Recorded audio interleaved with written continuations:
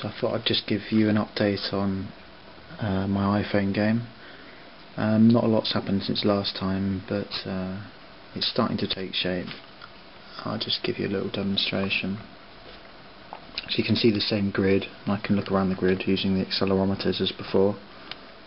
That's all cool. I've got two panels, one on the right, one on the left.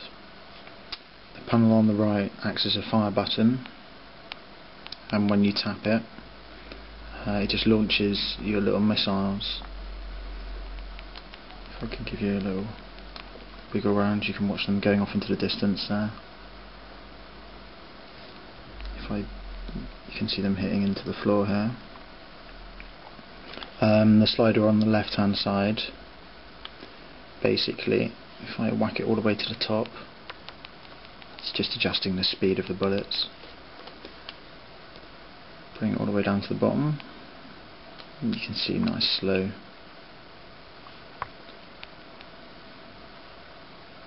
bullets. So basically, yeah, it's still not what you would call a game, but I think I'm going to work on some kind of enemy, albeit probably just a spinning cube, and do a bit of collision detection next. But it's pretty cool, and yeah, watch this space.